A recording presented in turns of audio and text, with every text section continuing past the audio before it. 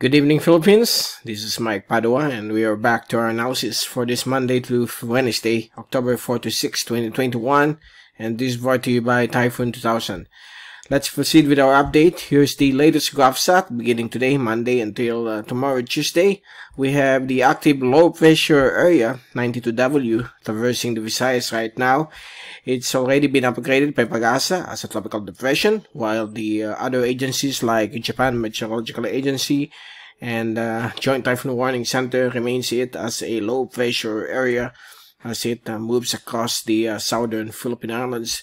The broad system is currently disorganized and is trying to consolidate across the landmass of the Visayas. Around 2 p.m. it's in the vicinity of southern Negros, and it's now moving back across the sea, and it's now over the Sulu archipelago, and it's expected to traverse Palawan within the next 12 to 24 hours. So right now the wind speed of Lannie is around 35 kph. It's still below tropical depression threshold, and is expected to exit the West Philippine Sea by tomorrow evening or afternoon.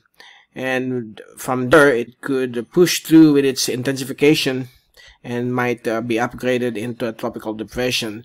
So based on the Dvorak analysis, the tropical cyclone tool that we use on detecting the development of the winds surrounding the circulation of this LPA, it's still at 1.0, so meaning that the system is below tropical depression threshold.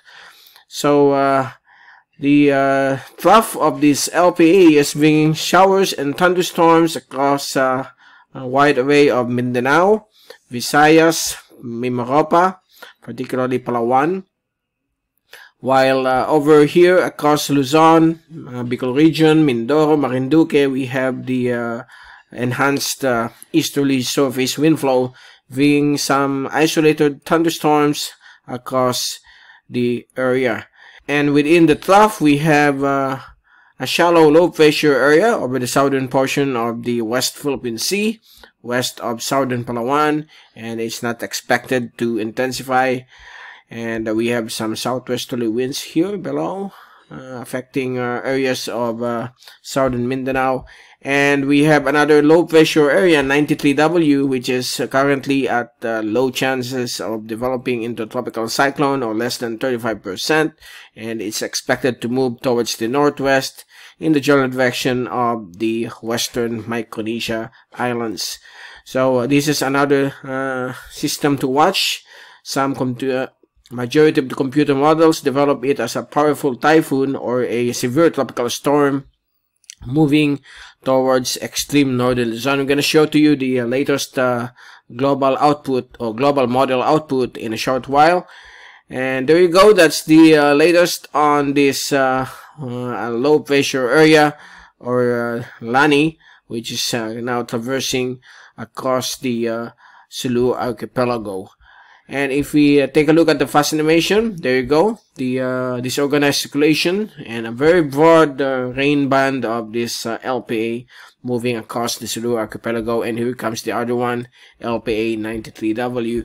Here is the zoom in southern animation. As you can see, all over the Philippine Islands, there are lots of thunderstorms generated by the easterlies, and the trough are shaded with tropical disturbance, or LPA 92W, known as Lannie by Pag-asa. So Lannie is right here as of this moment, and it's moving towards the Cuyo Island, and likely by tomorrow or on Wednesday it might be upgraded into a tropical cyclone.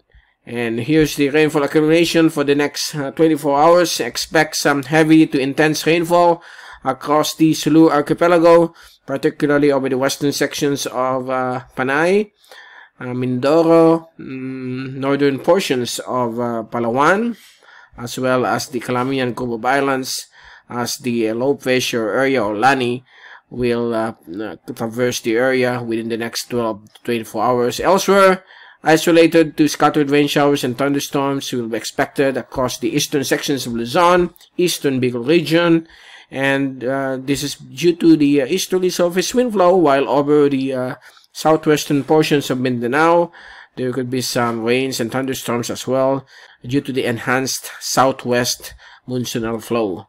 Okay, so that's the latest from our 24-hour rainfall accumulation. If you take a look for the next 3 days, there you go. Lots of rains and thunderstorms all across the Philippine Islands. And if we take a look at the wind forecast from the European model for the next 3 days until Wednesday, by tomorrow afternoon, LPA 92W or Lannie will emerge over the West Philippine Sea west of Mindoro and is likely to be upgraded into a tropical depression as it moves towards the West Philippine Sea. And if we move into Wednesday afternoon, it might be upgraded into a tropical storm as it moves out of the Philippine area of responsibility. And here comes 93W somewhere to the south or west of Guam, moving towards the west northwest. If we fast forward the model, let's see, until Wednesday next week. So by Thursday, there you go, the storm is slowly moving towards China. Here comes 93W, and on Friday, potential tropical storm Lannie approaching the coast of southern China, while 93W is becoming active. Okay, and on Saturday, it is expected to enter PAR as a possible tropical depression, and this could likely be named Maring. And on Sunday, it will track towards the extreme northern Luzon area as a tropical storm. And Monday, Tuesday until Tuesday afternoon, it will start to traverse the northern portions of Cagayan, the coastal areas, particularly Balintang Channel or the Bashi Channel. So it will pass across these areas, similar to the track of Super Typhoon Kiko, which passed over the Batanes group of islands.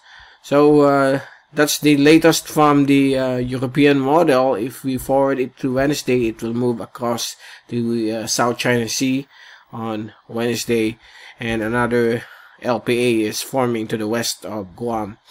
So far, when it comes to the Bicol region, we don't have any landfall yet from this tropical cyclone. So let's hope and pray it will continue till the end of the year. And we have a localized surge of the southwest monsoon across Mimaropa as soon to be Maring moves out of the Philippine area of responsibility on Wednesday, October 13. Take note, the forecast of more than 5 days, that will be beginning Sunday, okay, Sunday to Wednesday, October 10 to 13, the probability remains low. So the changes of these forecast models will continue. So there will be more changes as next week approaches.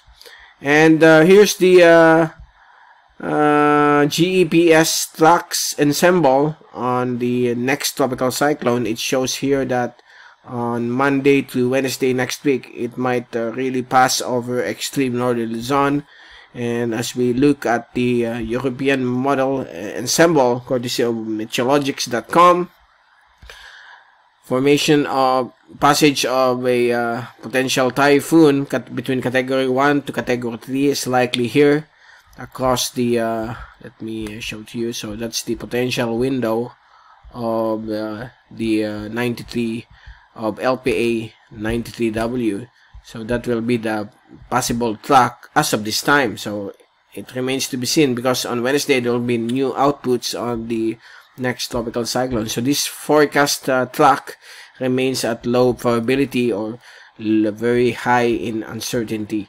While here's the track of Lannie, okay, which is likely to intensify over the West Philippine Sea. So it's no longer a problem to our country. It will just bring rains over these areas now until the next 48 hours. So far, that's the ensemble. We are showing it to you, the possible tracks of this cyclone, which is still going to change as next week approaches. So we will keep you updated when we return on Wednesday regarding this upcoming 93W, which could soon become Tropical Cyclone Maring if it does enter SPAR and become a powerful storm.